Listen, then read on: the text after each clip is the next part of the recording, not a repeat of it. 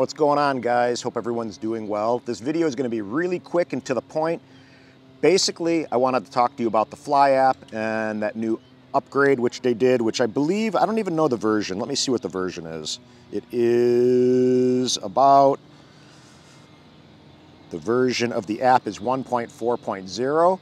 And when they went ahead in this lower right-hand corner and adjusted this little area, which from auto to pro, the pro settings now have two columns. So you have your resolution, your frame rate, your shutter speed, your ISO, you know, your recording on your memory card, blah, blah, blah. You have all these settings over here.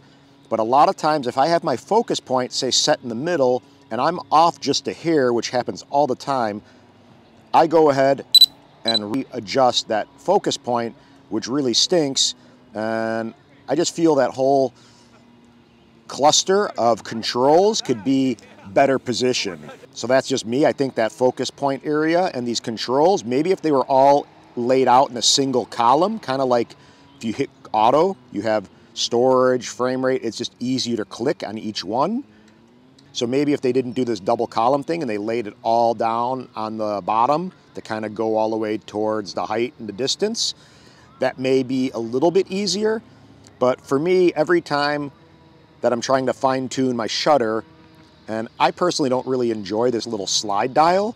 I wish there was some kind of click or something in place, but that's just me. But regardless of that, the bigger concern is the fact that when I'm trying to adjust my shutter, a lot of times I'll go ahead and miss it and move that focus point to the wrong area and have to go ahead and click again and now get the right area that I want focused in focus. And just seems kind of like a pain in the butt to me. That's something that, it just seems like something that can be refined.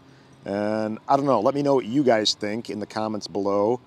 And that's really it. I mean, this little area is just something that I think could be way better laid out. It's just kind of a cluster F, to put it bluntly.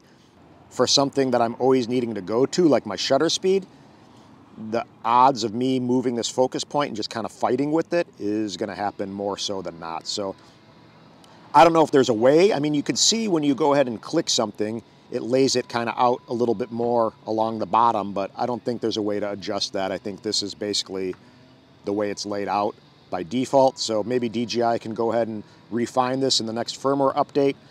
But a pretty day over on this river. We got a lot of nice reflections. The Air 2S is a cool little drone. I'll get a little footage, put it in the beginning or the outro of this video, and you can see I'll be shooting in 5.4K resolution. But again, Fly app I actually really enjoy, especially after using the Hotel Explorer app, which really kind of blows.